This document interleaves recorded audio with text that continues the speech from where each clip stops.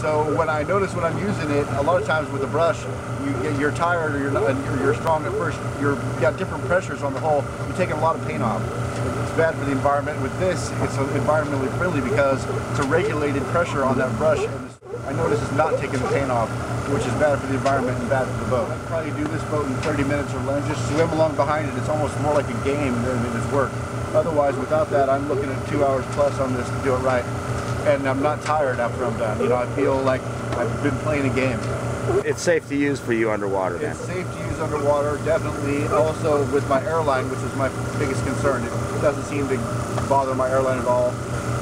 It's a great machine. I'm impressed. It seems like the ultimate. I mean, this is great. It's like I'm down there singing "Life is Such a Dream," blah blah blah. I mean, it's so easy.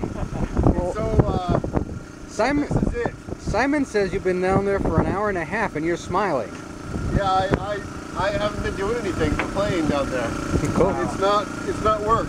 You know, this is, if I were 80 years old, I could clean the boat with this. If you can float, you can clean the boat. It's like technology just arrived. I love this. I mean, I don't think I can give it back. Let's bring out this. Let's bring out the sales contract. Our first sale right here.